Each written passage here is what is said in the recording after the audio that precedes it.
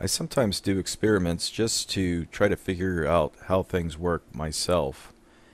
And often it's a learning process for me, and then I'll take that information and pass it on. All I did here, I took a plate and put some yellow water in it. Yellow just shows up better with my camera, and you can see a little better than clear water or blue water.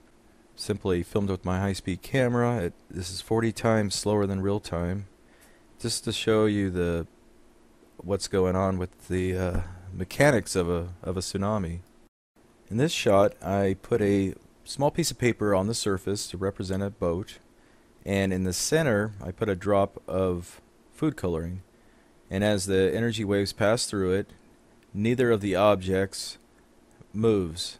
The waves of energy just transfer through it. You may also notice that the rings of energy, the waves, actually start spreading out, and this tells me that they're actually speeding up slightly. And then as they get to the coastline, which is represented by the edge of the play here, they'll actually compress again, and as they're slowing down, the rings are actually moved closer together. Then as it hits the coastline, you can actually see the waves of energy reflect back at itself. And this will occur over and over again. One thing that I didn't understand was how a tsunami can go so fast. And the best way to illustrate that is not with water, but with steel balls.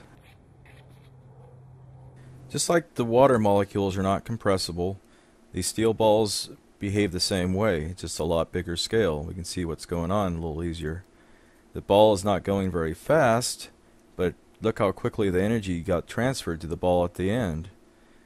It happens very quickly. This is 40 times slower than real time, remember.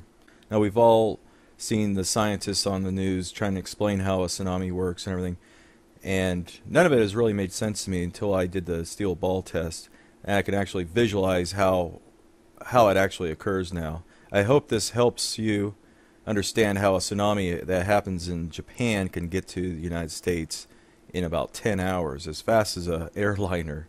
Thanks for watching, guys.